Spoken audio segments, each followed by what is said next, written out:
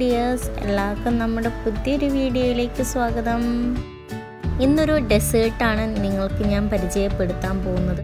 വളരെ എളുപ്പത്തിലും കുറഞ്ഞ ഇൻഗ്രീഡിയൻസും യൂസ് ചെയ്തുകൊണ്ട് നല്ല ടേസ്റ്റി ആയിട്ടുള്ള ഈ പുഡിംഗ് എങ്ങനെ തയ്യാറാക്കുന്നത് എന്ന് കണ്ടു നോക്കാം. അതിനു മുമ്പ് എൻ്റെ ചാനൽ സബ്സ്ക്രൈബ് ചെയ്യാതെയാണ് നിങ്ങൾ വീഡിയോ കാണുന്നതെങ്കിൽ പ്ലീസ് സബ്സ്ക്രൈബ് മൈ ചാനൽ. ഫസ്റ്റായിട്ട് തന്നെ നമുക്കിതിലേക്ക് സേമിയ ഒന്ന് വേവിച്ചെടുക്കണം. അപ്പം ഒരു കപ്പ് സേമിയം ഞാൻ എടുത്തിട്ടുണ്ട്. ഇതിലേക്ക് കുറച്ച് വെള്ളം ഒഴിച്ചിട്ട് ഇതുപോലെ നന്നായിട്ടൊന്ന് വേവിച്ചെടുക്കാം.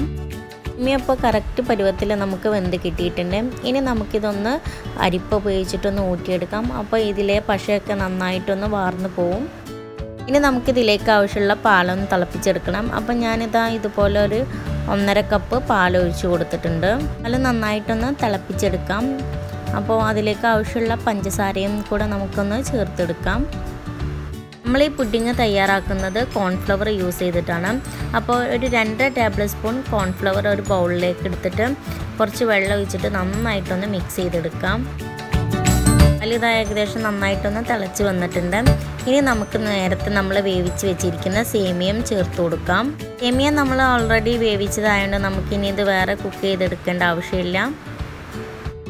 ഇനി നമുക്കിതിലേക്ക് കോൺഫ്ലവറും കൂടെ ചേർത്തിട്ട് നന്നായിട്ടൊന്ന് മിക്സ് ചെയ്തെടുക്കാം. കോൺഫ്ലവർ ഒഴിച്ച് കൊടുത്താൽ നന്നായിട്ടൊന്ന് മിക്സ് ചെയ്ത് കൊടുക്കുക. പെട്ടെന്ന് തന്നെ ഇത് കട്ട പിടിക്കാൻ ചാൻസ് ഉണ്ട്. അപ്പം നന്നായിട്ടൊന്ന് മിക്സ് ചെയ്തെടുക്കാം. ഇതുപോലെ നന്നായിട്ടൊന്ന് കുറുകി വരുന്ന സമയത്ത് നമുക്ക് ഗ്യാസ് ഓഫ് ചെയ്യാം. എന്നിട്ട് ഇത് ജസ്റ്റ് ഒന്ന് തണുക്കാൻ വേണ്ടിയിട്ട് ഒന്ന് മാറ്റി വെക്കാം. ഇനി ഇതിലേക്ക് നല്ലൊരു ഫ്ലേവറിന് വേണ്ടിയിട്ട് 2 പഴുത്ത മാങ്ങ മിക്സിയുടെ ജാറിലിട്ടിട്ട് നന്നായിട്ടൊന്ന് അടിച്ചെടുക്കാം. അതിനുശേഷം നമുക്കിത് രണ്ടും കൂടെ നന്നായിട്ടൊന്ന് മിക്സ് ചെയ്തെടുക്കാം. എന്നിട്ട് നമുക്കിത് ഇതുപോലെ ഒന്ന് പുഡിംഗ് ട്രേയിലേക്കൊന്ന് സെറ്റ് ചെയ്തെടുക്കാം.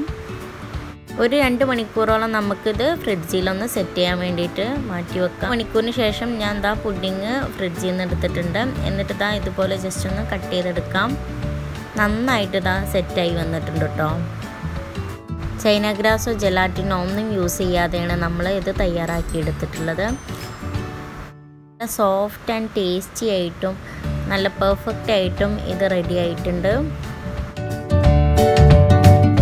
നമുക്ക് ഓരോ പീസ് എടുത്തിട്ട് ബൗളിലേക്ക് ഒന്ന് ഇട്ട് കൊടുക്കാം. അതിന് മേലെ വേണമെങ്കിൽ ചെറിയ പീസുകളായിട്ട് മാങ്ങയോ അല്ലെങ്കിൽ വേറെ ഏതെങ്കിലും ഫ്രൂട്ട്സൊക്കെ കട്ട് ചെയ്തെടുക്കാം. ഒരു ടേസ്റ്റിന് വേണ്ടിയിട്ട് ഐസ്ക്രീമും നമുക്ക് ഇതിലേക്ക് ഇട്ട് കൊടുക്കാം.